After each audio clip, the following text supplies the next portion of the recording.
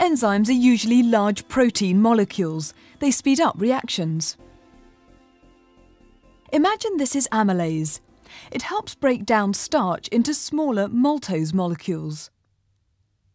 Without an enzyme holding the large molecule in position, this reaction would be extremely slow.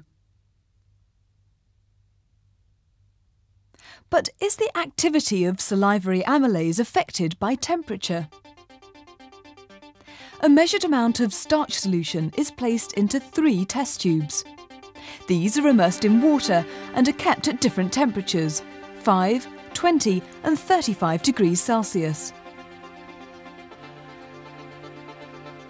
The same amount of salivary amylase is then placed in each.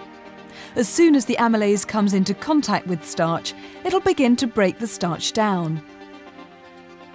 A spotting tile containing a reddish-brown solution of iodine will help monitor the reaction. After 1 minute, a drop of each solution is added to the iodine. First the one at 5, then at 20,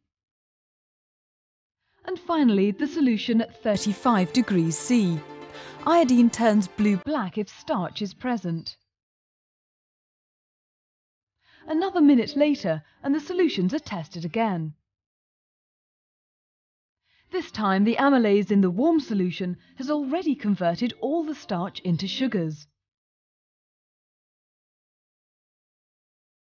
As time goes by, the starch in the other test tubes is gradually broken down.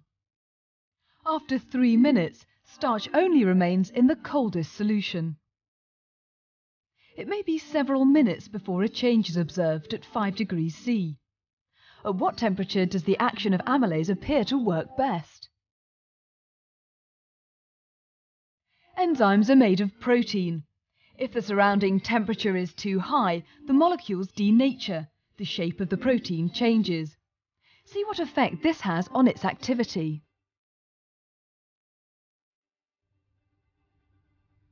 What might happen if the amylase and starch solution is kept at 60 degrees Celsius?